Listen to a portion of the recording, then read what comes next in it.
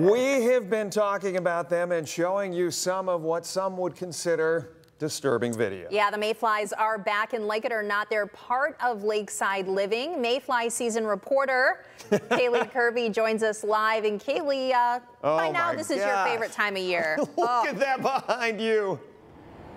Oh yeah.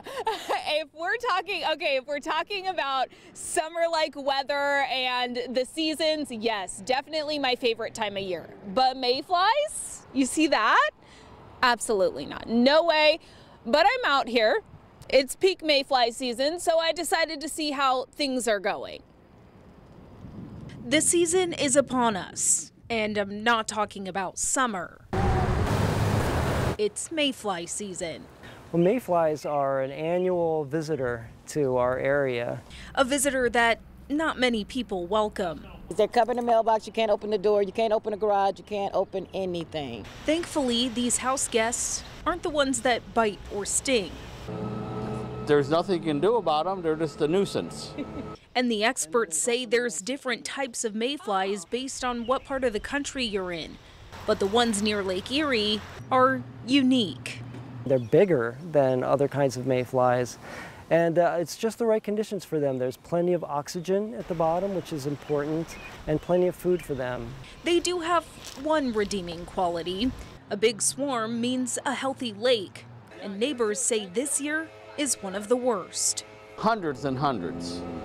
And down by where I keep my boat at, there's probably hundreds of thousands of them right now. Oh, wow. Wow, no, we wouldn't even guess that, because you would do the garage, the driveway, the door, the front door, the back, yes. No, you wouldn't guess. So why such a big amount this year? Experts say there's one main reason. Depending especially on the wind. If the wind is coming, like right now, you notice the wind is coming from off of the lake. So when the wind is blowing towards the land, that'll blow mayflies towards us. Everyone has their horror stories, but to live near the lake, they say it's a price they're willing to pay. I'll deal with the mayflies. I like the area. I'll deal with the mayflies. Besides dinner, I'll deal with the mayflies. But yes, they are. I just had was attacked going to the mailbox.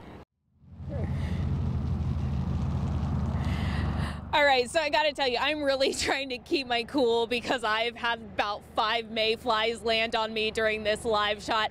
Thankfully, the only thing keeping me sane right now is the fact that they have a very short life cycle. Again, if you are someone who lives in this area, obviously turn off your lights, which we're not doing right now, and make sure you have a blower to get rid of them as quickly as you can. If you want any information on the life cycle of a mayfly, we've got that posted right now on WTOL.com. Reporting live in The Point, Kaylee Kirby, WTOL 11. I'll tell you what, we have seen this year after year after year, and I gotta say, I never remember seeing anything like that. Yeah, I was afraid she was going to pick some up in her hair. But have you been out to your car tonight in our parking lot? Not yet. I stayed away from the lights tonight. I was smart about it. Well, so we're right on the Maumee River here, right by the lake, and so we get them every year. They're crunching underneath your feet tonight. Yes, they will be in just a few minutes as we make our way to the car. And it turns out you can see them on radar, actually, when that swarm gets big enough. Yeah, let's check in with Chris. What do you see when these mayflies pop up there? You guys are looking at it right alongside me as well. That big blob on radar, that isn't rain or anything that's falling from the sky.